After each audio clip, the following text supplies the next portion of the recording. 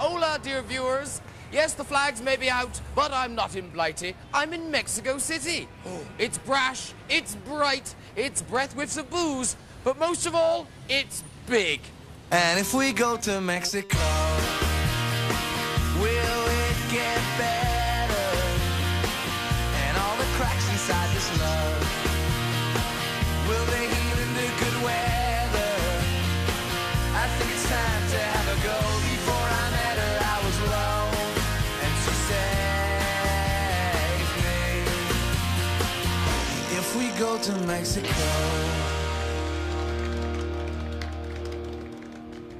And what better place to start my tour than here in the Zocalo, the oldest part of Mexico City. I'm just waiting for my driver now. I haven't met him yet. I do know his name's Senior Misael, and he drives a green and white Beetle. Can't be that hard to spot.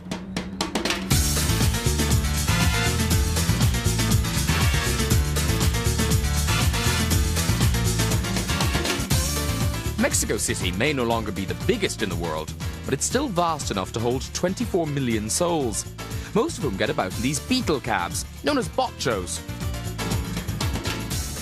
Ah, here's mine now.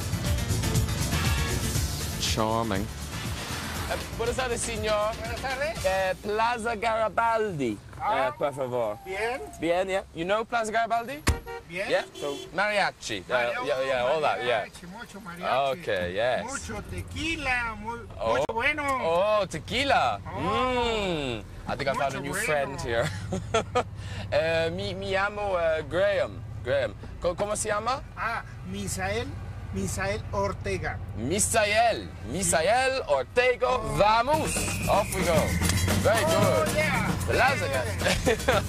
Plaza Garibaldi it is.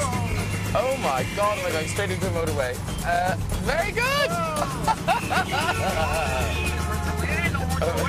Mucho bueno. Yes, this is quite fast. That's right.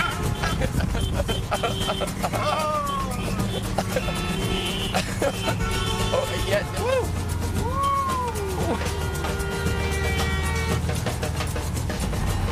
Jesus Christ.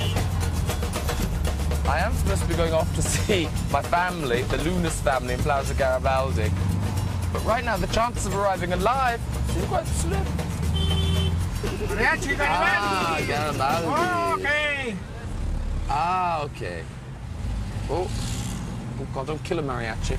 Sí. Okay, perfecto. Muchas gracias. Muchas gracias, señor Misael. So I'll see you más tarde. Más tarde. Yeah, okay. Muchas gracias, señor. Okay, bye-bye.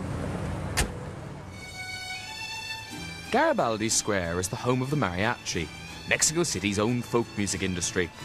If you want to pick up some musicians and drive them off to your party, or you just want to sit and be serenaded al fresco, this is the place to come.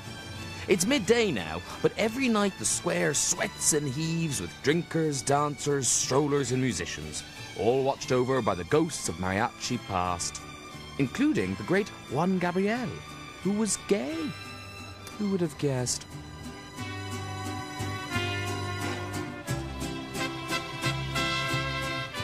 Garibaldi is also my home for the next few nights, and as I step off the square into a sheltered courtyard strewn with sunlight and flowers, I can't help feeling I'm stepping back a century or two into an older Mexico.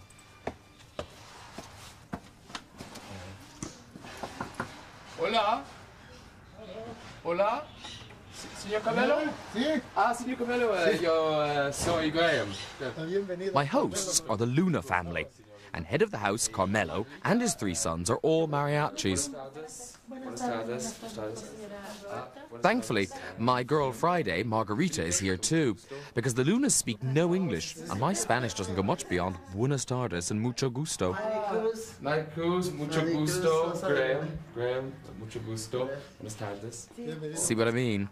Carmelo lives here with his wife, Mary Cruz, sister Roberta, various sons, daughters and grandchildren, a cat, several dogs, and a lot of parrots. What's present? Regalo, Mary Cruz. I'd been warned that Mary Cruz collects dolls, So, like the well-brought-up boy that I am, I come bearing gifts. Oh. It's very small. Poquito. Poquito. Oh, and it's broken as well. That's the other thing it is. Oh, lo abrí mal. No. Ay, Oh, you see that? Yeah. How do I say, and I've got other presents in my bag, but I'll give them to them later. Que tiene otros regalos en su bolsa, pero se los da más tarde. Más tarde, okay. But there you go. Sí, gracias. Oh, no. I fear I bought a shoddy doll. Es por aquí. ¿Se la coloco? Sí. ¿Dónde la Acá, quiere? acá. Aquí. Y sigue cayendo. I'm sensing a design fall. Things couldn't be going better, could they? But the house is really small, and what I want to know is, where am I going to sleep? Ooh, now. Mi recámara. Is Recámara. ¿Es su recámara? Yeah, it's his camera. You're speaking Spanish to me. Sí. See, that's the point of view. That's why you're here. It's his room. It's his room. Yes. Okay. It's his room. Okay. Very nice. It's a very nice room. Sí. Nice room. Oh, and the little bird. Manuel. Oh, Manuel. Manuel. Oh, Manuel. Sí. Very nice. And where am I going to sleep? ¿Y Graham dónde se va a quedar? ¿Qué? Here, in Carmelo's room. Am I sleeping with Carmelo? ¿Va a dormir con usted? No, never. Suddenly he knows an English word. Never. Never. So it's just me and Manuel. Entonces vale. You know, that might get annoying. Anyway, here we go. Time to leave Garibaldi and the Lunas till tonight. But in Mexico City, everyone's a mariachi at heart. De la sierra morena, cielito linda, vienen bajando. Very good. Muy bien. Muy bien. Mucho tráfico. Mucho tráfico, eh? Mucho calor. Calor, tráfico, and life-threatening danger. Hey, dear God. Yeah. Oh, public transportation. So dangerous. It seems it's not just the mariachi who tout for business at the side of the road. A lot of the charm of Mexico City lies in its street economy. Everyone has something to sell, even beggars. And the motto is, if you don't stop me and buy one, I'll stop you. In a country where it's almost impossible to make an arrangement over the phone or to get a reliable time out of someone, if you do need a service, the best thing to do is to hop in your car and come down here and just pick up a plumber, an electrician, a builder, a painter. They're like rent boys, only more useful. It's brilliant, isn't it? Now, do you remember those Union Jacks we saw earlier? Well, much excitement. It turns out our very own Tony Blair is about to make a state visit to Mexico City. He'll be calling on Presidente Fox at his official residence, which is called Los Pinos, or if you're childish like me, the penis. I want to meet Tony, so I'm going to write to Presidente Fox using one of the best street services available, a pavement typist. Gracias. Oh, perfecto. Does she know where the penis is? Sí ubica Los Pinos. La dirección de Los Pinos. De los pinos. ¿Al presidente? Sí, el presidente. She knows the address. Yes. Perfecto. Okay, dear President Fox. Estimado presidente Fox.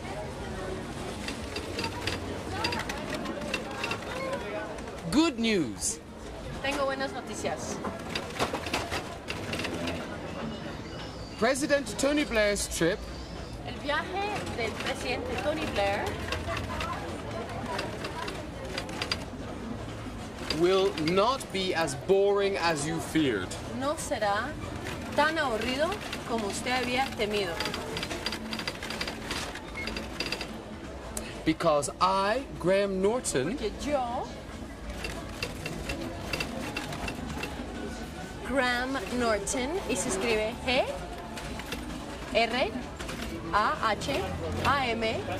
espacio, apellido N, mayúscula, O-R-T-O-N.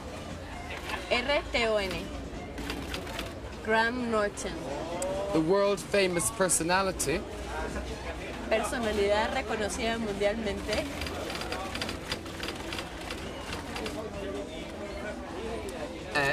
Is in Mexico City. Está en la Ciudad de México. I look forward to meeting you. Espero felizmente conocerlo. And seeing your penis. Y ver a los pinos.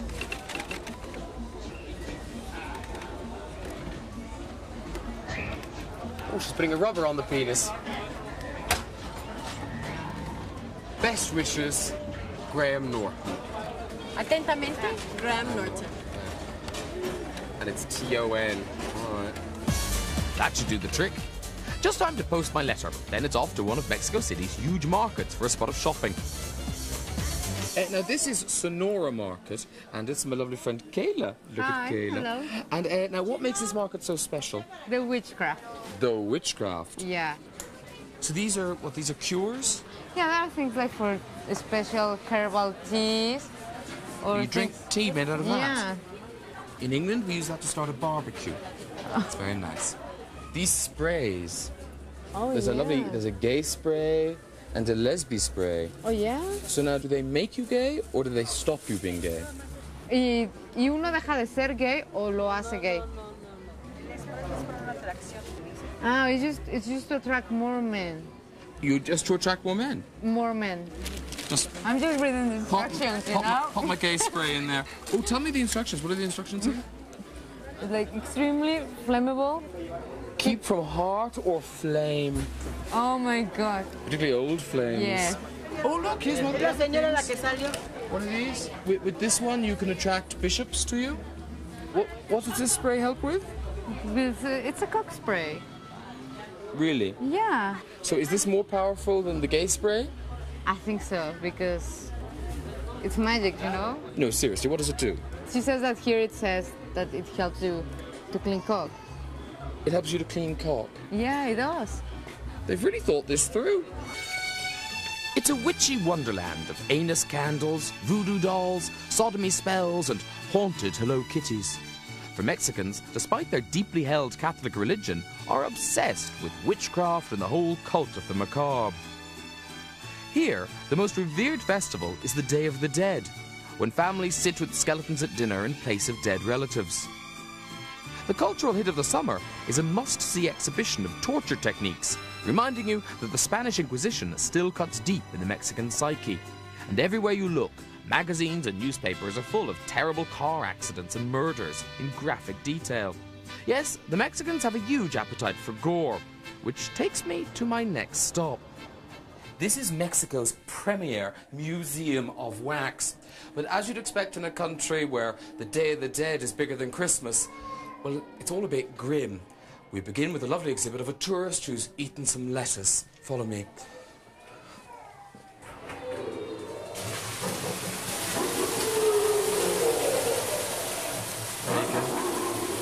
Oh, this is good. This is amazing. It's like being in the film Exorcist. Look at that. It's uncanny. The power of Christ. Now, watch her move now. Oh, there she goes. Oh, it's a big one. This is slightly mysterious. I'm guessing we're on Elm Street. All right, there's Elm Street. Sure enough, there's Freddy Krueger. But for some reason, Freddy Krueger in this version of the film has a pet velociraptor. It must have been a special Spanish version for Mexico. Meanwhile, in the kitchen of the local cantina, we can see this.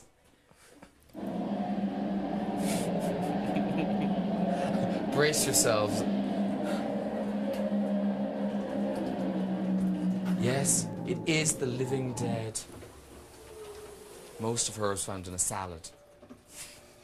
The state of that. And so it goes on. Skeletons, ghouls, dissections and torture. Fun for all the family. As I drive home, I'm left with a very Mexican sense of mortality and the fragility of life. Not helped by Senor Misael's driving.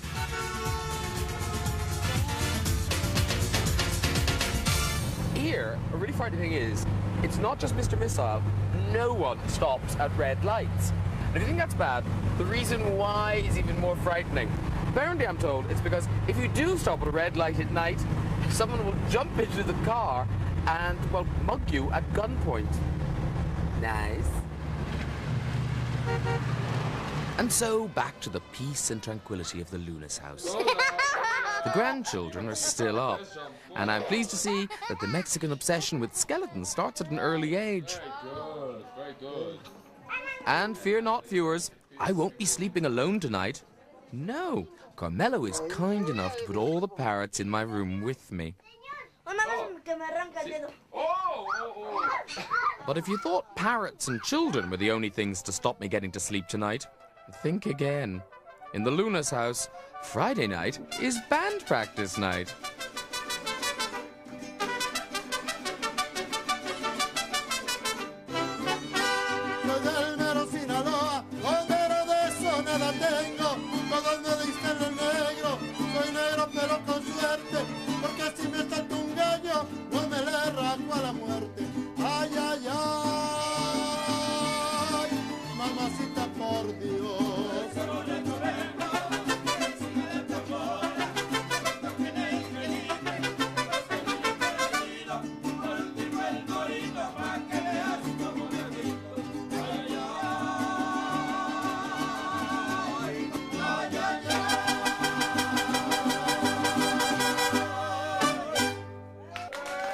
The band's next gig is a birthday party the day after tomorrow. The good news is that Carmelo has asked me to go with them. The bad news is that I have to dress as a mariachi. Time to try on my stylish outfit.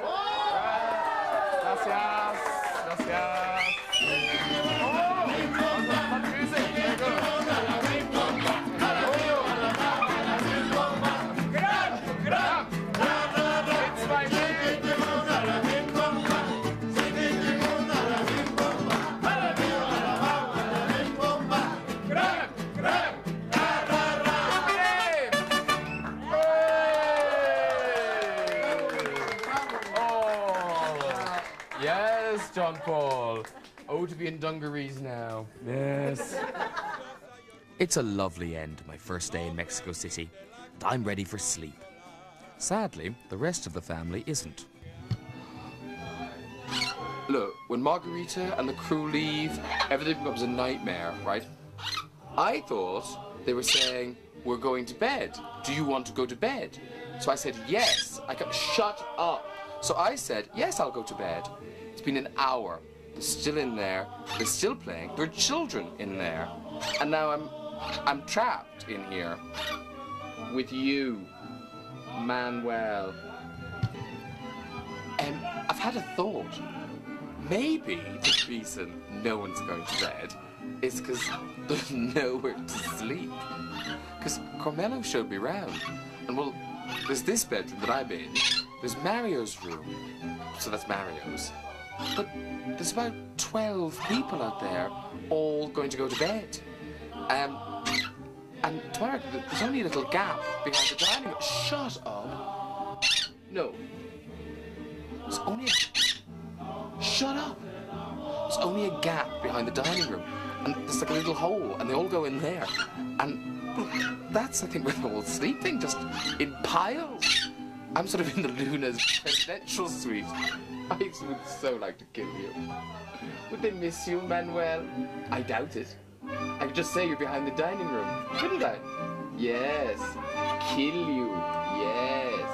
Kill you. Fuck, it's tempting. And if we go to Mexico